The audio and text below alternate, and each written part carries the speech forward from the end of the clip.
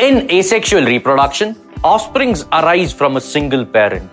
These offsprings are clones of each other and of the parent organism, which means asexual reproduction creates little to no genetic variation between parent and offspring.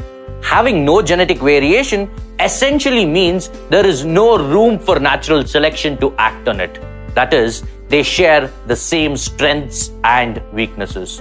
Therefore, the entire population would perish if a major environmental change occurred.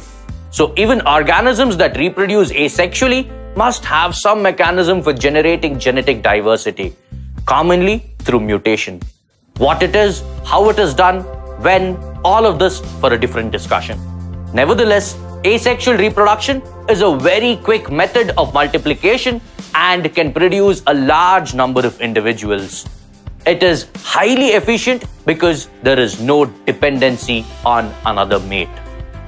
Asexual reproduction is common among single-celled organisms like archaea, bacteria, protists, and unicellular yeasts. It is also seen in plants and animals with relatively simple organization.